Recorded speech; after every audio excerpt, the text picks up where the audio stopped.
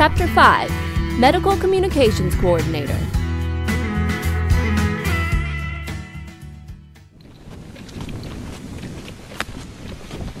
Anybody that can stand and walk, please get out of the car and go stand on the ground. Scripps La Jolla, Engine 9.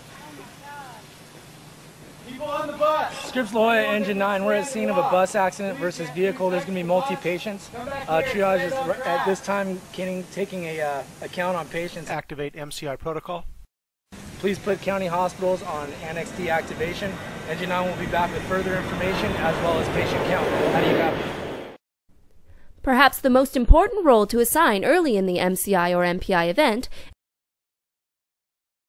commonly referred to as the MedCom. The MedCom's primary task is to communicate with a designated base hospital to provide initial size-up information and obtain bed availability. The MedCom communicates to only one hospital through the entire incident.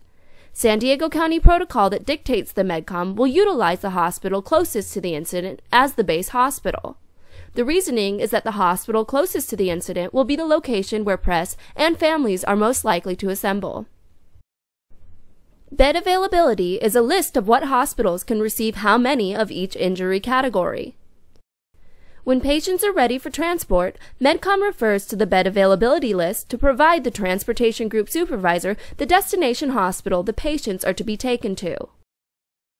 Due to the critical nature of the communication, the MedCom should be located near the ambulance loading area. The MedCom can expect to communicate with multiple entities on scene, which can create confusion if not properly managed. Assigning a scribe early in the incident provides a communication buffer so the MedCom can focus on his priorities.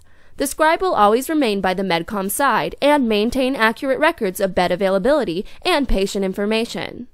Once the ambulance departs, the MedCom is provided information about each patient on board. This information is then provided to the base hospital.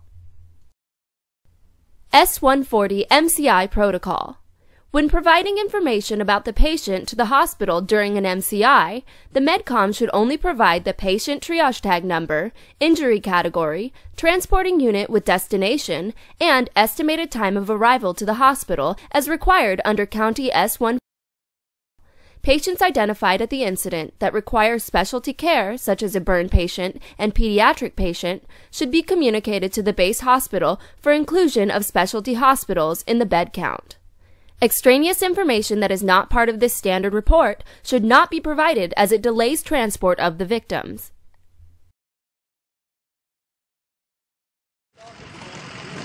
What's his name? Joseph?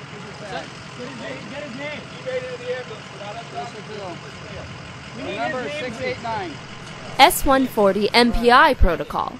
During an MPI, the base hospital will provide the patient destination based upon a more thorough report as required under County S-140 protocol.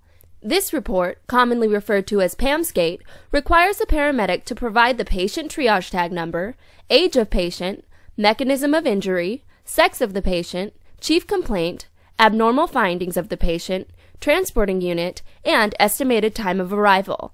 Examples of abnormal findings include injuries discovered during secondary assessment and vital signs not within the county's accepted standards.